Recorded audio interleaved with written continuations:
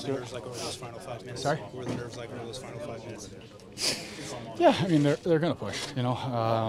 It's one of those games. Obviously, we were up a few. And their personnel, obviously, they show their skill, and they're going to get chances. So, obviously, the guys battled.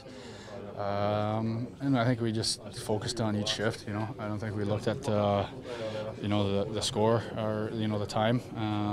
And guys, you know, found a way. What have you seen in this series from the team in that when the opposition makes a mistake, you guys are so ready to pounce? Yeah, I mean, I just think we play the right way. I think, you know, through our experience the last 2 years, we've built a game that we found to, you know, have success in. Obviously, you know, there's mistakes in the game. They're a hell of a team over there.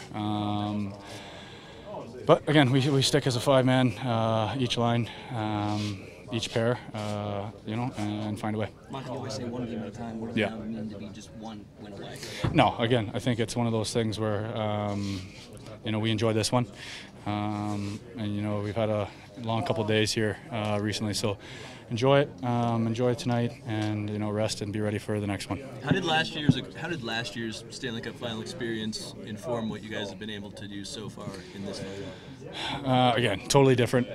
Each series is different. You know, again, we focused on, you know, obviously those experience, you know, the highs and lows of each series. We found a way this year, and, you know, each series is different. And again, these guys are going to keep pushing. It's not going to be easy, but focus on, you know, getting rest and be ready for the next one. Monty, I know he does it every game, but Barkey tonight just took over at times. Yeah, again, he's obviously, you guys see it. He's so dominant on both sides of the puck.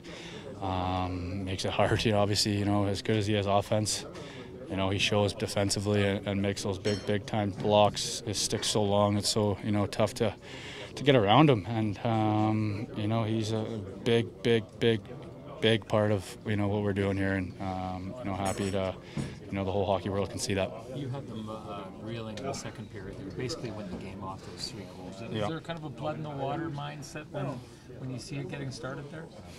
No, again, I think we got a good locker room where it's, you take each shift, you know, they're going to press, you're going to create chances. And again, I think we stuck together defensively, and, you know, I think those are easy goals where it's, you know, simple, hard rims or quick, fast breaks from our own end to, you know, good chances in their own zone. We capitalize on our chances.